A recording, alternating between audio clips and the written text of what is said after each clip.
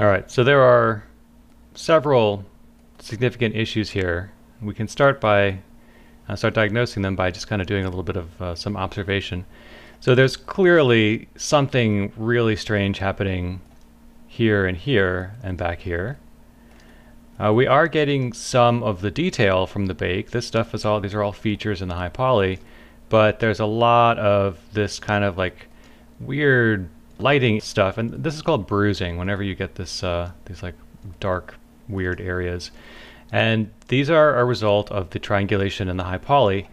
It's not being piped in to Painter, and this is an issue with, I think, the FBX for some reason. Even though, let me just hop over to Maya real quick. Again, if anybody has a solution for this, please feel free to share it, but I've tried a lot of these things. In this case, I turn on smoothing groups because that's the most obvious one as the FBX export option, and we still get this. So kind of a sad face, but it's not too difficult to fix because the OBJ will correctly capture this information. If I go through the bakes, these images right here, by tapping the B key, what we can see is the IDs did not come through at all either, and that's kind of a drag.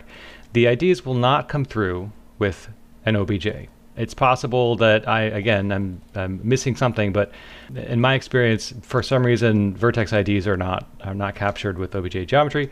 So we really need them to come through here in the FBX. Again, we baked from the FBX. So what I'm going to do is I'm going to turn off everything but the ID here in my options, and I'm going to click it. Not everybody has options, but in this case, the ID does. If we click normal or world space, we don't get anything. But in this case, it wants its color source to be the material color. We don't have anything on the material. We need this to be looking at the vertex colors. So with that selected, I'm going to go ahead and click Bake Mesh Maps. And here we can see, even though they are incorrect for other reasons that will become apparent shortly, they're at least now showing up. So that's kind of a win. So I'm going to tap the M key to go back to material. And let's try to see if we can get better bakes on the normal. So I'm going to head over to this. Well, it doesn't really matter. But basically, I want to, at this point, turn off the IDs because now the ID for now is working, and I'm, working, quote unquote. We're going to need to rebake it once we fix some other issues. But I'm going to remove the FBX. And now we're going to select the OBJ. And we're going to try to bake everything else. And all of these options here still remain exactly the same as they were. And we will cross our fingers.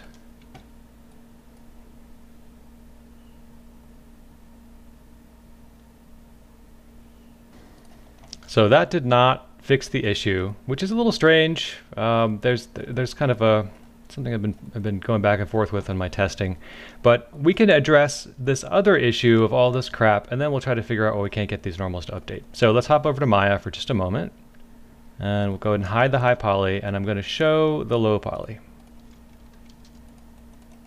So if we go to our UVs, our little UV editor, everything looks good. There isn't anything obviously out of whack here, but if I hop back over to Painter for a moment, what we can see is, if we go to the 3D, 2D view, there is this giant square going across the UVs. So why is it when I look at this in Maya, I see one UV layout, and in Painter, there is clearly something else going on with the UVs, which is very strange and certainly very detrimental. You can have more than one UV set with low poly geometry in Maya. So I did not actually mean to close that. Let me see if I can get that back up. I'll grab the UV set editor. Where did my UVs go? 1 second. Pop over here. Okay, so we can see I've only got the default UV set here, map 1, so maybe that's not the problem, but I'm just going to go through here and select all of the low poly geometry, and we'll just keep an eye over here. Cylinder low, you've got an extra UV channel, and if I click it, what do we see? A giant square across our UVs. So Substance Painter is picking that up, and it is ruining everything. So I'm just going to select it, and I'm going to hit delete. And so now all I have on all of these is the correct UV layout, and we can go ahead, close this. I'm going to go ahead and re-export as Gunlow FBX. Turn that off. Probably doesn't matter. Let's leave it off for now, and if we need to swing back, we can turn it back on. But now we need to re-import that updated geometry into Painter. So project configuration, go to select, gun low FBX, we'll hit OK, and now we can see our UVs look a lot better. I'm going to hop back over to just my 3D view. And let's just try a rebake here and make sure I've got the correct geometry. The OBJ we're ignoring. We'll need to come back to the ID here. But now that we've got the OBJ loaded, we may as well take care of that. I think everything else here is okay. Let's go ahead and bake the gun mesh maps. Okay, so you can see I still have a problem here with my normals, but a lot of this other stuff has resolved. And I kind of have a feeling, that's interesting, I wonder where that guy went. I might have left him off when I selected the high poly for export. Although it is casting a shadow, so maybe it was the low poly that's missing it. So let's hop over to the low poly. Yeah, so I just have that. I forgot to drag select all that stuff. And it looks like I'm missing it from this side, so since I'm here, I'll just go ahead and duplicate it over. Cool. And because we used the tool rather than just like duplicating it, everything is still in the same transform over here, so happy days.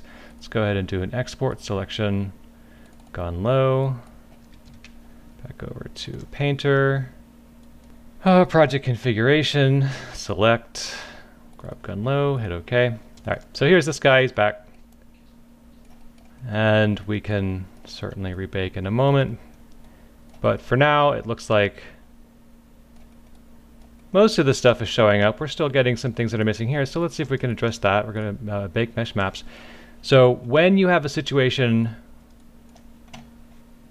where it feels like assets are being cropped or missed, oftentimes what you can do is you can fix that by changing your bake cage, which is basically what's going on here. So what you can imagine for your bake is you have the high poly and low poly, and what it'll do is it'll essentially duplicate your low poly and then just put a push modifier on it, if you're familiar with Max, or just basically expand it along the direction of its normals.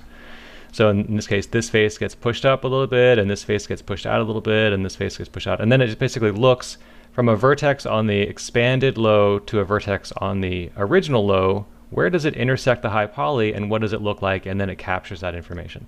So if your high poly does not exist within the space between your original low and your expanded low, you get stuff like this.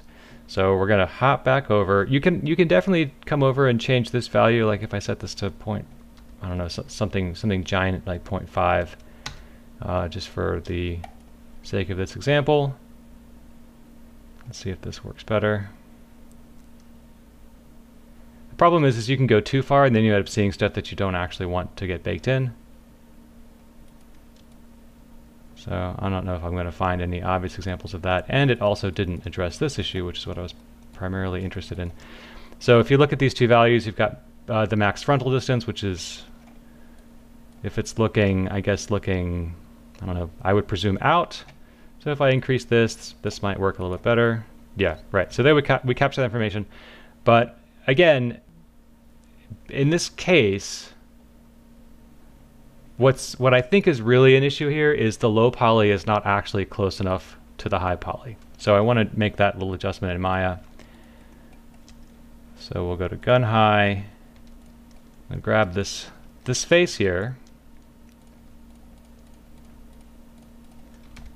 Go to W, and you can see it's not aligned with the world axis. So I'm going to set this to component, and that might work a little better. We should get a little axis here, and then I can just kind of scoot it back until we get closer to what's going on with that high poly. And then I'm just going to re-export gun low, go to Painter. I'm going to set these back to their default values, which is 0.01 and 0.01. And we'll rebake. Let's see if that fixes it. We may still be too far off. But we're about 10 minutes. I'm going to go ahead and stop the video, and we will pick up the debugging on the bake in the next one. Oh, I forgot to re-import the new one. I'm going to pause it for just a second. All right, so by re-importing the geometry, the low poly geometry, and rebaking, that little fix there on the front, fix it, and then we don't need to worry about potentially busting anything else here on the mesh, aside from the stuff that is still clearly busted, which we will address in the next video.